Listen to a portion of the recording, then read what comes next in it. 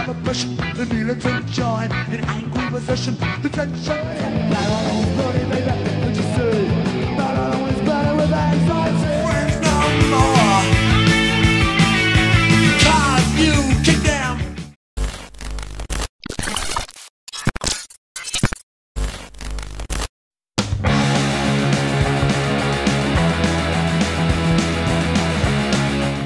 With their unique blend of raucous punk rock laced with reggae and dub, the Ruts were one of the most exciting bands to emerge from Britain's late 70s scene. Their career was cut cruelly short by the death of their singer in 1980, but still the group released 6 crucial singles and a seminal album in their short lifetime. While the surviving members soldiered on as Ruts DC, they were also a powerful force within Britain's rock against racism movement, ensuring a political legacy at least as. On classic tunes like Babylon's Burning and In a Rut, the band delivered rough and ready punk rock as strong as any of their peers in the first wave of UK punk, but Jah War showed they were similarly expert with reggae rhythms and dubwise production, and Staring at the Rude Boys showed they could blend punk sounds and West Indian themes, honoring each side equally. Formed by 4 West London schoolmates in early 1978, the quartet of vocalist Malcolm Owen, guitarist Paul Fox, bassist John Jennings, and drummer Dave Ruffy initially gigged around their neighborhood with a fairly unremarkable post-punk early Oiish set. However, the rise of the neo-Nazi National Front and its deliberate recruitment of young people saw the band members take on an increasingly political stance of their own, adding their own voice to the growing grassroots opposition to the fascist threat. It was from this grassroots response that rock against racism sprang, informing and raising political awareness via musical events. The Ruts plunged into the organization very early on in their career, playing benefit shows and festivals, and it was at one such event that the group was introduced to the South London reggae band Misty and Roots. It was through Misty's own People Unite label that the Ruts' debut single The Driving in a Rut was released in late 1978. The single barely hinted at what was to come, and when the group performed a radio session for Radio 1 DJ John Peel a few months later, the song didn't even appear in their set. Even so, Virgin Records was one of several labels that recognized the Ruts' potential and signed the band in the spring of 1979. They were immediately rewarded when the group's next single Babylon's Burning or Society seared its way into the UK top 10. Inspired by the political and societal upheavals taking place across the country, the song perfectly caught the mood of rage simmering just below Britain's surface.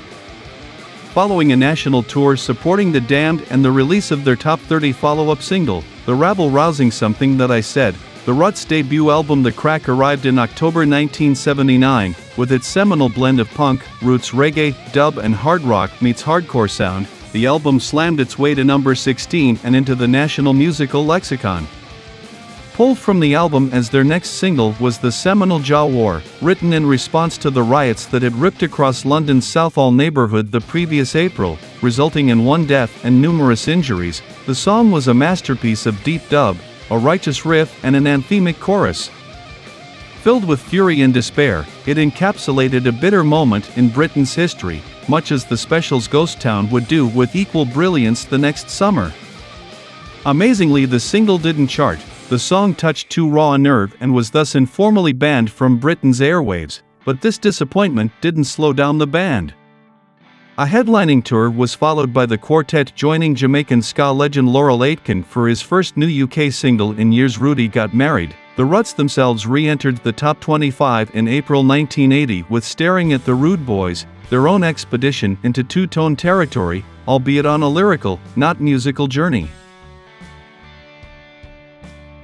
The Ruts were preparing to begin work on their second album. An American tour was also in the works, while their latest British outing was sold out long in advance. Life should have been good, but Owen's own was in tatters.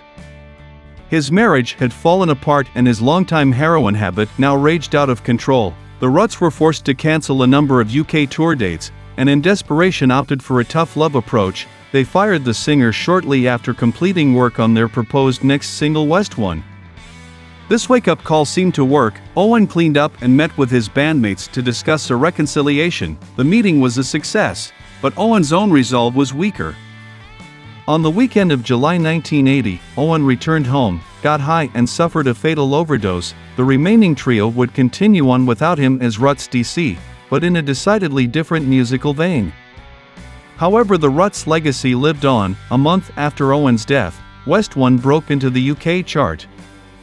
Virgin began collecting up outtakes and non-album cuts for the Grin and Bear It album, which also appeared later in the year. Ruts DC released a pair of albums, 1981's Animal Now and 1982's Rhythm Collision, the latter produced by noted dub artist Mad Professor. Ruts DC folded in 1983. In 1987, Strange Fruit gathered up the group's 3 Radio 1 sessions for the Peel Sessions album. As another reminder of the band's impact, it was reissued on CD in 1990. The following year brought BBC Radio 1 Live in Concert, a much preferable live set to the Ruts Live and Loud, which both appeared in 1987.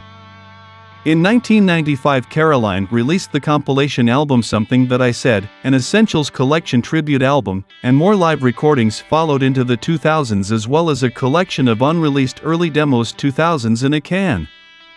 On July 2007, the band re-formed for a benefit concert in honor of Paul Fox, who had been diagnosed with lung cancer. Henry Rollins filled in on lead vocals, and The Damned, Tom Robinson and Misty and Roots were among the opening acts. This inspired the band to return to the studio with John Jennings and David Ruffy, joined by guitarist Lee Hegarty. They would record material over the next 5 years at Mad Professor's studio. Rhythm Collision Volume 2 arrived in 2013.